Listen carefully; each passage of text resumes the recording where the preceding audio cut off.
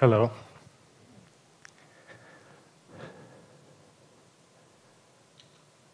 Okay, so today I will start talking about cruises.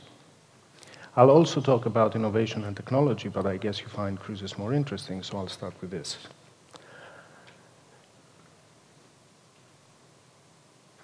Okay, so taking a cruise is, of course, a great experience. You get to see some of the most beautiful places on Earth. You get to see more than one place in a single trip. You always get to have a great sea view, and you can always, meet people, relax, and get drunk, as you would do with any other vacation.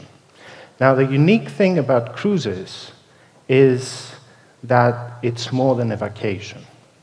It's both a destination and a means of transportation. And as with all means of transportation, things can go wrong. Things went wrong on January 2012 off the shores of Italy when 32 people were lost. Things went terribly wrong earlier this year in South Korea when 300 people were lost.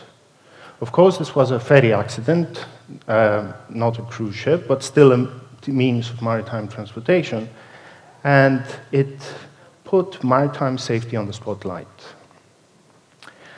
I don't mean to scare you. I know it's too late for that, but if you look at the statistics, maritime transportation is still one of the safest means to travel. It's much safer than driving a car. It's as safe as taking a plane. So statistically, if you survive your drive to the airport and the flight to the embarkation port, don't worry about a thing. The thing is that maritime safety can become a lot safer using technology. To be fair, technology is already there. The maritime industry has been investing, just like other transportation industries, has been investing heavily over the past decades in safety systems. So nowadays, cars, airplanes, and ships have hundreds to thousands of state-of-the-art sensors dedicated to structural monitoring and disaster escalation sensing. But there is a key difference between cars, airplanes, and ships.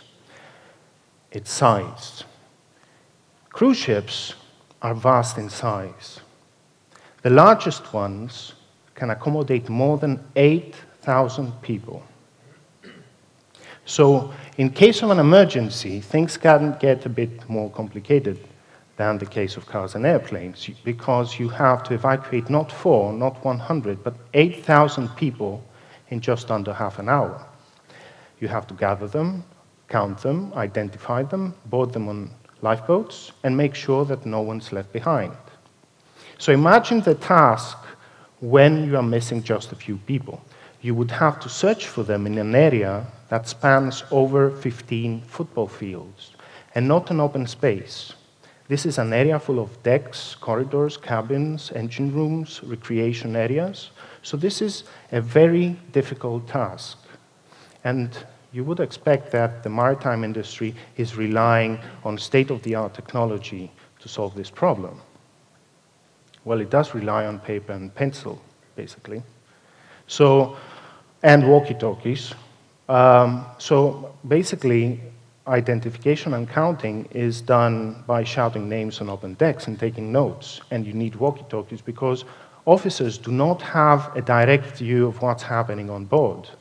They have to communicate through VHF radio with their crew to get information on the situation. So this is clearly a weak point in maritime safety, and this is where technology and innovation comes in to make things safer. The industry has been looking for solutions for quite some time, and some years ago, a couple of Cypriot visionaries came up with an idea. And not only that, they formed a consortium from members from partners across Europe, and they secured EU funding. And they did that so that I can stand here before you and give this talk. And I was asked to join them in 2012, to join them on board, and as you can see, I did, literally. So here's what we've been doing over the past 3 years. First of all, we had to ensure that officers have a direct view of what's happening. Officers should be looking at a screen like this, seeing at a glance the ship, where problems are, and where people are. And how do we gather all this information centrally? Well, the part of seeing where the problems are is already there with disaster escalation sensing, but not the problem of tracking people. Of course, there have been some ideas over the years of how to do that, using cameras, motion sensors, biometric sensors. The use of cameras was not very well accepted. Somehow people did not want cameras in their cabins. Motion sensors cannot really count people. Biometric sensors are a new exciting technology. However, they're not robust enough, especially in the presence of large amounts of people, and cruise ships have large amounts of people. So here's an idea that makes sense in terms of scalability, user acceptance, and robustness. Instead of trying to find people directly, let's try to find devices that people carry. Think of GPS. It's the same thing. Okay, GPS can give you your location if you carry with you a GPS receiver on your mobile phone or tablet. Okay, let's do the same thing on ships. The problem is that in ships, GPS does not work. Ships are like, huge floating metal boxes. When inside them, you cannot have signals from satellites. So in essence, what we had to do was build our own GPS system from scratch, not with satellites.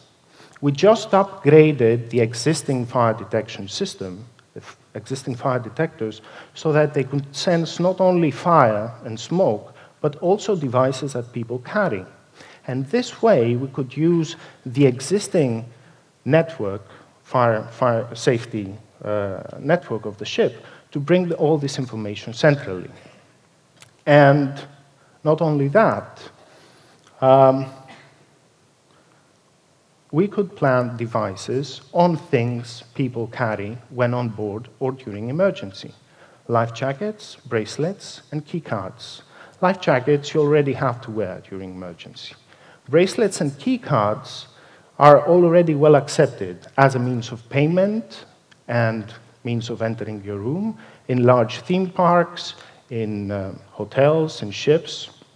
So once we plant devices on life jackets, bracelets, and key cards, we can see where people are.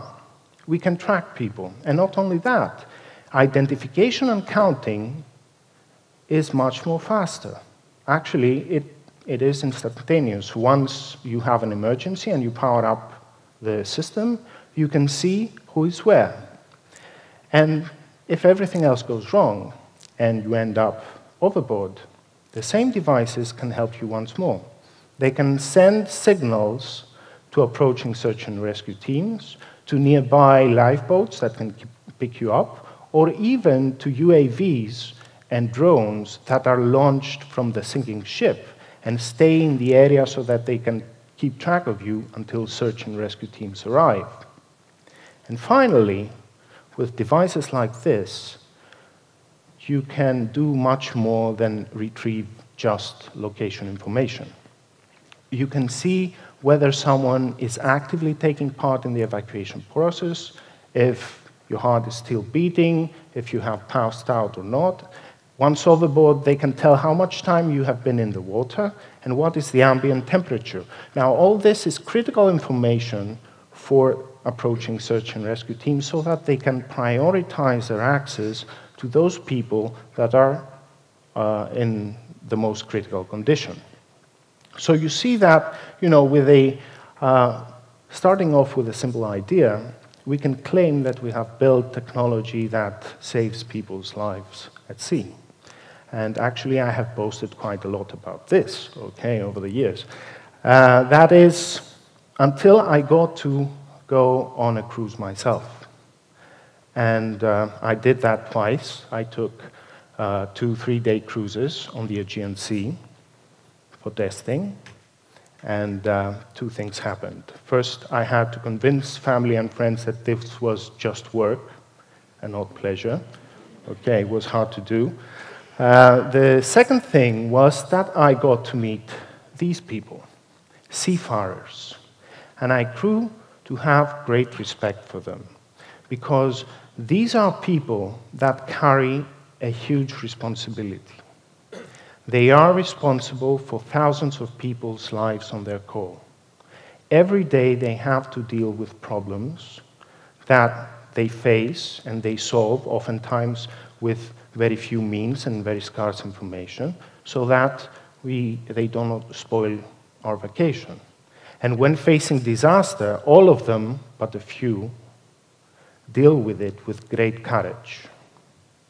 It is true that in the last 2 years, the 2 most severe accidents, the main responsibility for how things turned out was with officers. But this is how we have set up the scene for them. We have given them so much load to carry, and it doesn't have to be like this. It has been shown that if officers have enough information, their stress levels decrease, and they're more likely to take the correct actions. Now, there is this relevant myth in the Greek mythology.